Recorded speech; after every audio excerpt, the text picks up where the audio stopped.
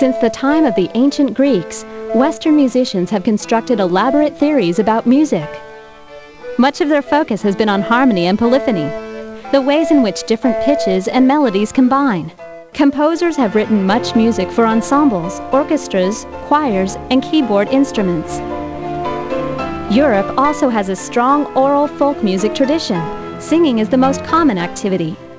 But purely instrumental music is also popular, especially bagpipes and stringed instruments.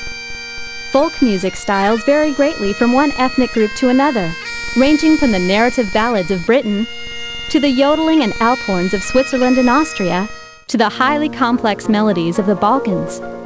Although West European folk music shares many harmonic and melodic features with classical music, East European music shows the influence of Asia, especially the Middle East.